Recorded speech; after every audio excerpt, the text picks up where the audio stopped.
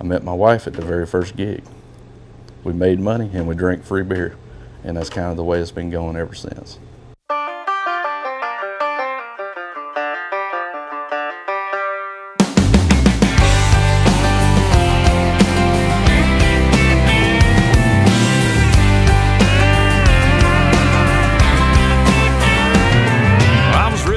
Man, I just started saying it kind of like it was, you know, where I grew up, where I was from, kind of the way my family was.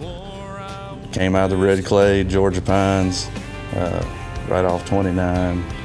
Man, just the way it rolled out, it was really just exactly the way my life is. So, and it kind of became, I knew it was going to be a Southern rock type feel to it, and it came. That's the way it came off.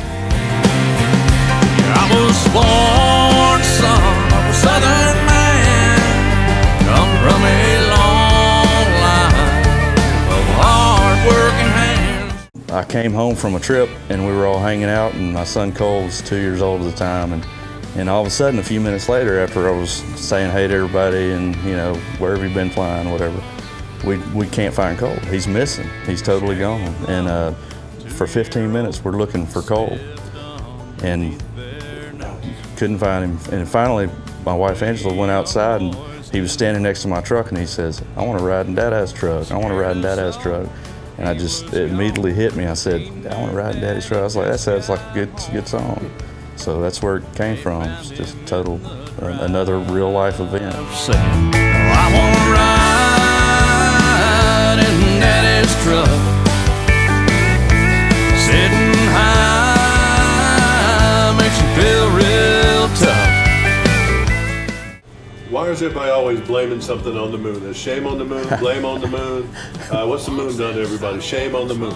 Rodney Crowell wrote this song, and the first time I ever heard it was Bob Seger's cut, and it blew me away. I just loved the melody of it and the way that it progresses, and it's just like it's total, you know, it's life experience of a man and a woman, and I think sometimes you just have to say, you know, blame it on the moon, shame on the moon. It's just it's an excuse, really, of not dealing with your problems. You know, chalk it up to nature, I guess. Oh, blame it on midnight.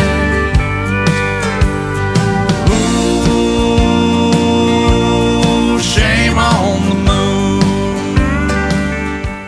I've always loved smoky bars, steel guitars, neon lights, and just a country band, a twangy country band. I kind of related it when I said this one night. We were laying in the bed, and it was after our second child was born, and I said to my wife, I was like, you know, you don't get out of the house much after you have kids. I said, man, I've just got honky-tonkitis. I want to go out and hear some music and drink some beer, you know.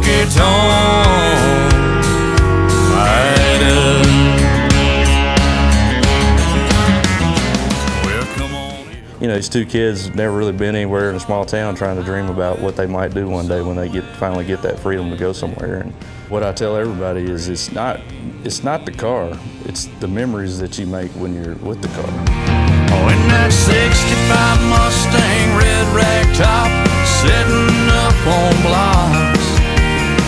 The car wouldn't even roll, but the radio, it rocked.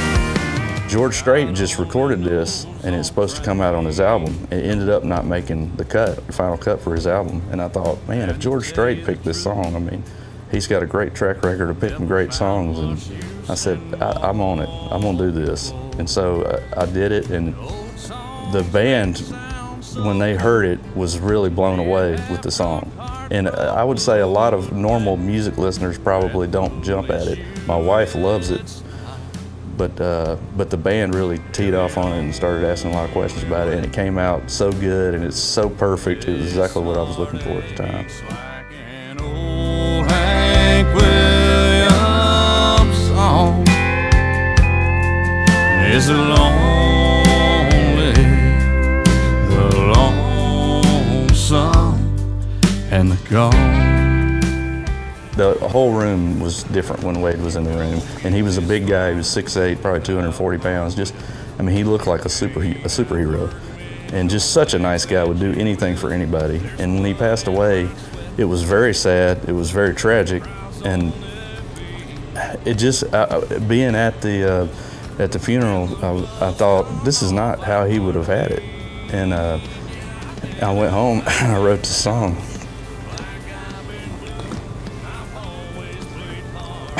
And it was exactly what he would have wanted. We've all been knocked down before, but strong, keep coming back for more. So I'd be hanging out with Max, and it takes a while to smoke a good cigar. You know, you're going to sit there for a good couple of hours, and then conversation and having a cocktail or whatever is going to drag it out a little longer. Well, I was getting home at 1 or 2, 3 in the morning sometimes, and Angela didn't really know Max very well, and she started kind of being suspicious, I think. And I told her, I was like, she's like, what are y'all doing so late? I said, we're just solving world problems, you know, one drink at a time. Hurting nobody, ain't committing no crime. Just solving world problems, one drink at a time. It is a story song, and my friend Jay Knowles, the guy that co-wrote The Gone, wrote this song, and he had it on an album. He was playing it at some shows, and I always loved it when he would play it. It had kind of a Mark Knopfler type feel, Dire Straits type stuff. And I was like, man, that's a really cool song. And it's a classic, you know, when you get rid of the girl, you never really get rid of her, because everywhere you go, you're reminded of her. So it's, you hear that a lot, but this, I just thought this was such a cool melody and a really cool song, and I always wanted to cut it, and finally got the chance to do it. And man, I love it. It's a different style for me, but I really liked it a lot. I thought I could get gone, find me a new song somewhere down the road, but I'm in Nashville everywhere I go. I've always loved this song. I've been recording only for the last few years, and it was, if I ever was going to do a cover song, this was going to be high on the list. And I've played it live for at least 15 years, and I remember exactly where I was when I heard this song. I was sitting in a 83 white CJ7 that my cousin owned, and he said, man, you got to hear this. And he popped in this greatest hits tape, you know, regular old tape, and not a very good stereo, but you know, he popped it in and I heard it, and I was like, the opening guitar lick had me. It's been making me lonesome, ornery and mean.